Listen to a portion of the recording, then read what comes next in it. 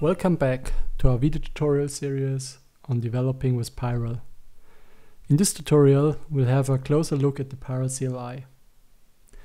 As you already know, the Piral CLI comes with two commands called Piral,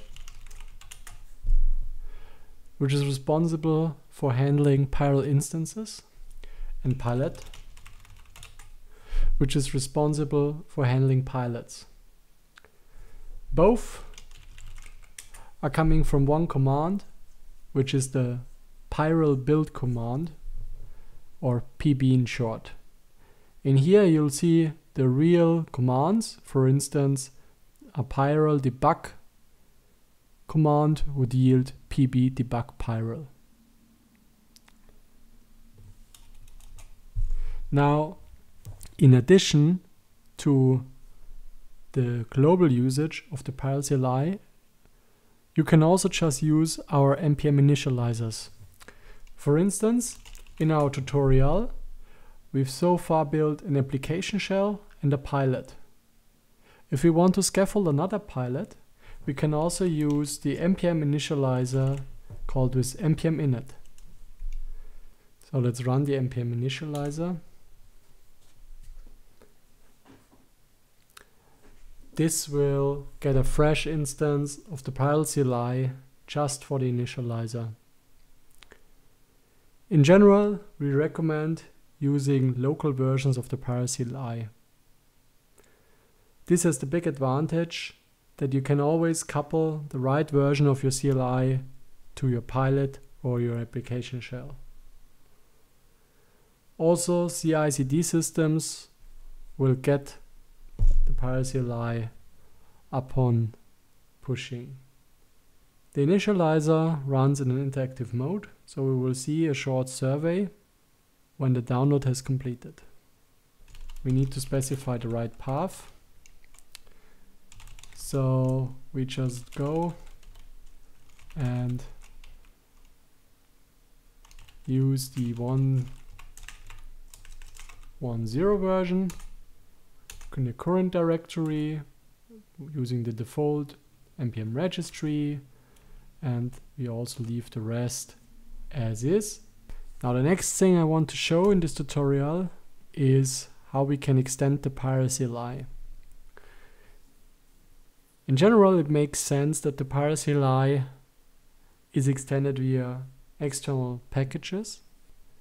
Let's now add a command to the Piral CLI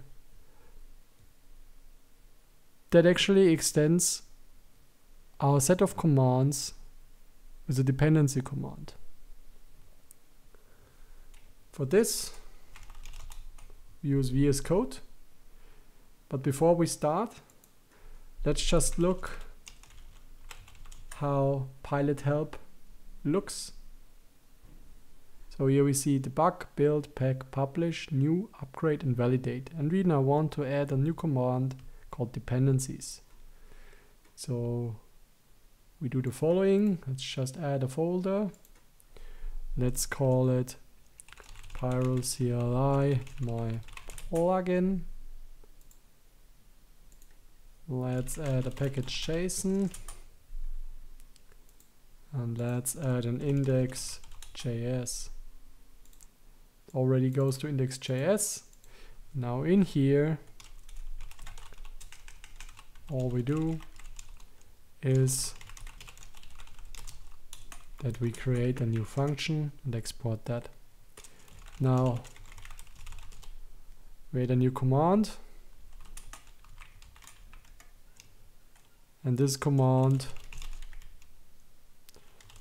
will be called dependencies pilot. And we already get a little bit of completion here.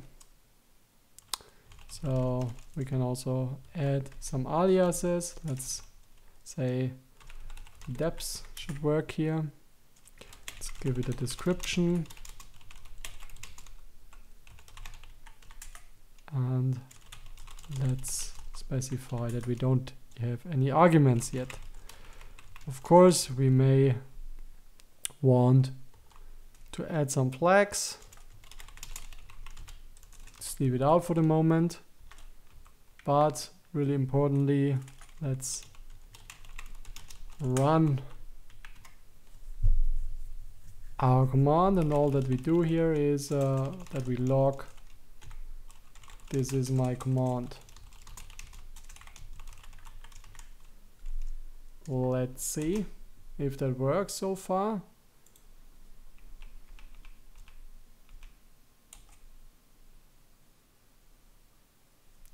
So here you see the pilot dependencies are already added, which means I can just use it and see this is my awesome command. Now, of course, we may want to have some kind of implementation here.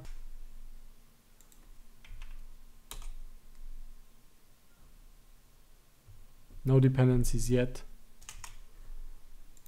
Then we would immediately see these commands. All right. So far so good. So this is how we can write plugins. We can of course also add a couple of flags here. For this, please have a look at the specification of Yarks. There's some very good documentation out there. So what we could, for instance, do is we could say there's a boolean, and you could say only shared, and we can have a description for the boolean, and finally a default value, maybe 2.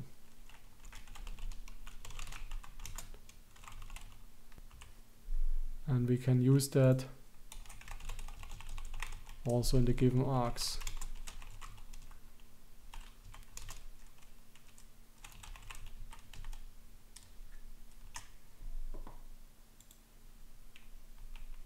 Let's specify the help, and let's see that we already get here as an option only shared, and we can already use this option, and we see was set to true, and in default mode it was set to false.